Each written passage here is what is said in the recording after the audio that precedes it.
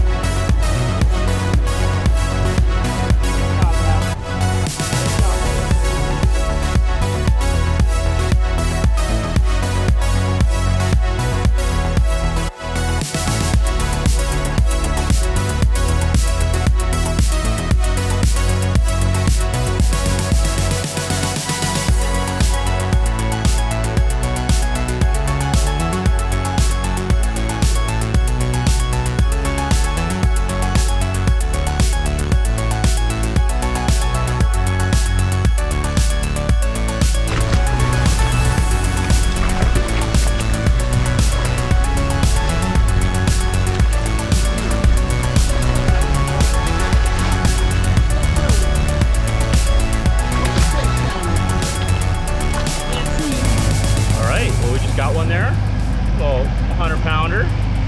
So we're 1 for 1, starting our day here. That one came in hot on the XL Kaboom Chantrum lure, and knocked it out, came back, fed on it a bunch of times. Bite was pretty cool, and we got her. So back to fishing. Let's see if we can get another one out here. Feeling fishy, feeling very fishy. All right.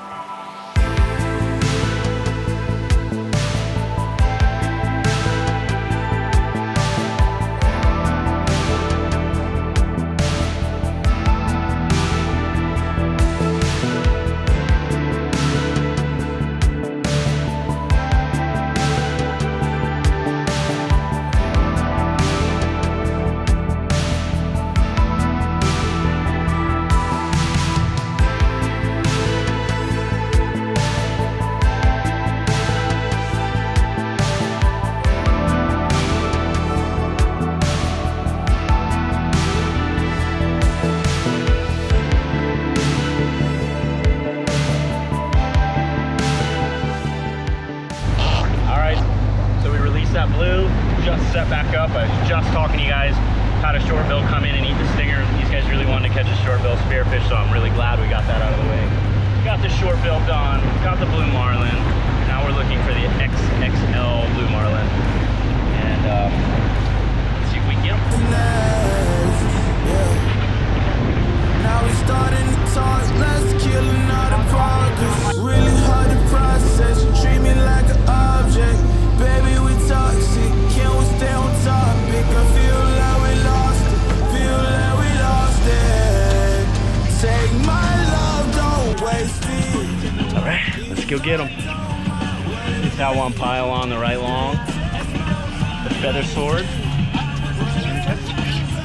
Let's do it.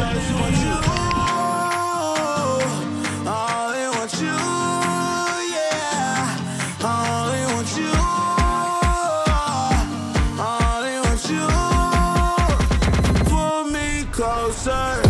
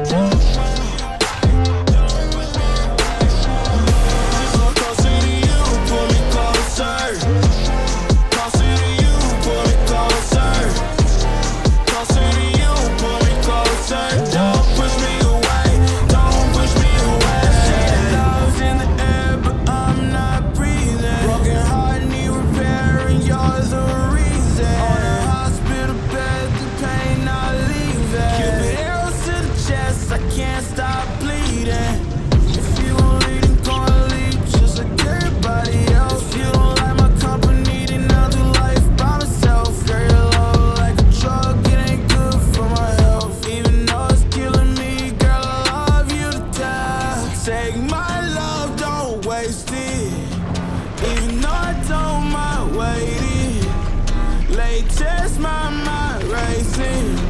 What else I have to do, girl? I really want you. I only want you, yeah. I only want you.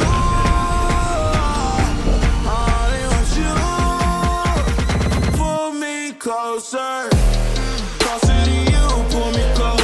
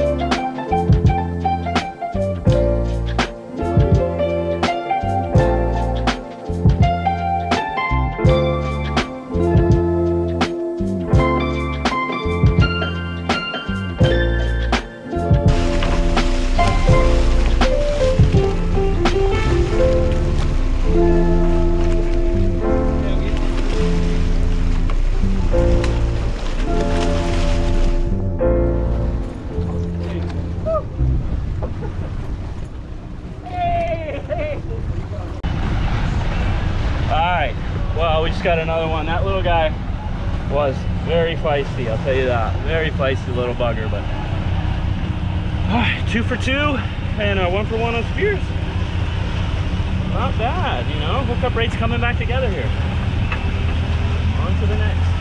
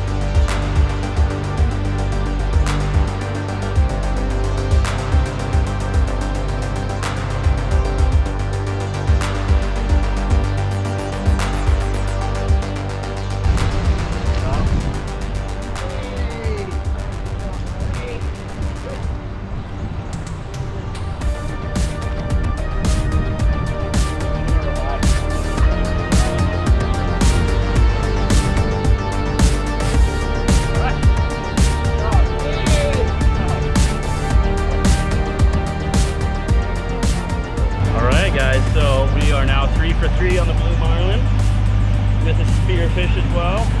That one ate my bridge teaser, came up, smacked the bridge teaser, popped it out. I have it on a clip over there, as you can kind of see. Basically, I have it on the release clip, so if they come up nosing at it and I'm not looking at it, and at that time I wasn't looking at it, popped out of the clip, ran over to the reel. When it popped out of the clip, came up on it again, I was taking it away, grabbed it one time, exploded on it, we got it away, and then it switched over and ate the long corner, and we caught it. So, 3 for 3. Nice to get our little hookup percentage back up again, and things are good. Life is good. Let's go catch another one.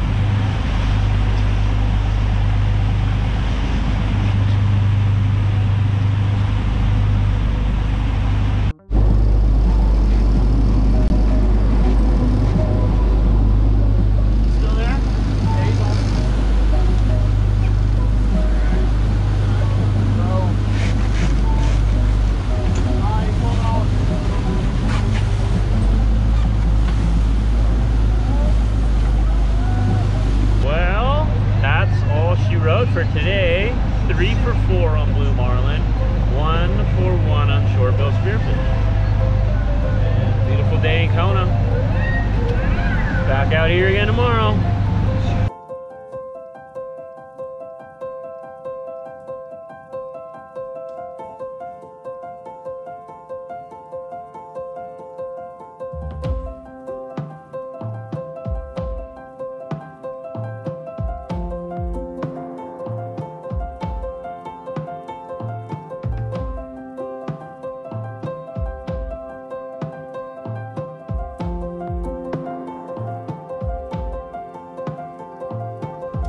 All right, so for this episode, the question I've been receiving in my inbox quite a bit through my Instagram is what speed do I like to troll at, specifically marlin fishing. I troll the same speed for everything out there, but I do get the question, what speed do you like to troll at for marlin? For me, it's about 8 knots, 8.2 knots to be specific. Okay, and now I know an RPM on my boat that kind of gets me to that, so I know, I know my boat really well, and I know an RPM that works for me really well and kind of hits a sweet spot on that boat where I have minimal vibration. I get to the speed I want to get to, my lures look good, and it seems to work for me. How I came across finding that sweet spot RPM on my boat, and this may work for you, may not, but what I basically have done, and in every boat I've ever gotten on and had to run, what I would basically do is go up to about 8.5 knots, get the boat going to about 8 trying to be in an area where there's not current, right?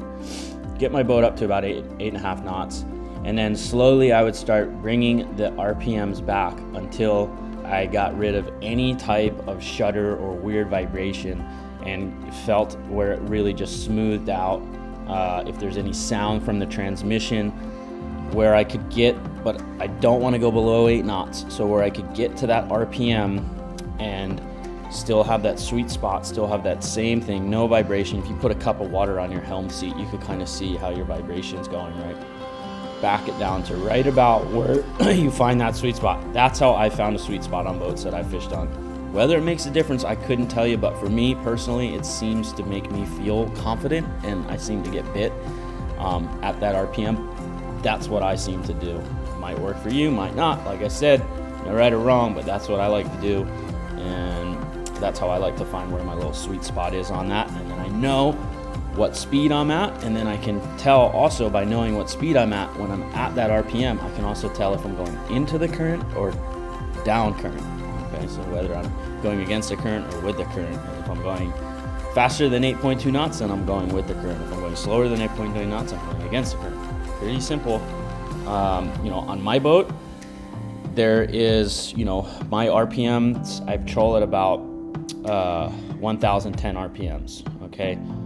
If I go to 1,020 RPMs, I get a little bit more sound whine in my transmission. I get a little bit more shudder and vibration, right?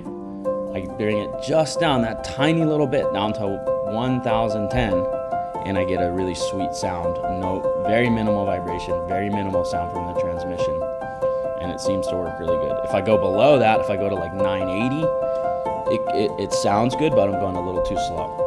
So if I was gonna troll at that, I'd want to pull more aggressive lures. Anyways, that's what it is.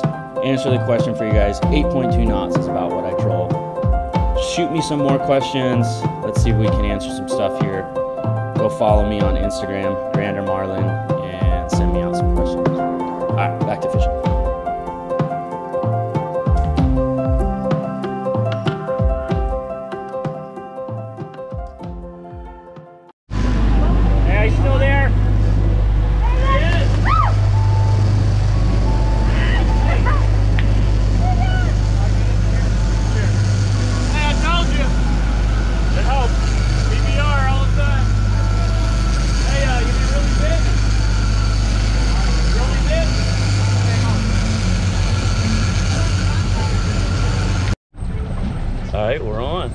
first thing in the morning. Ate the left long, the Koya large 614. And we are on. Pretty sick bite. Missed it first time, came back and ate it. Get 'em.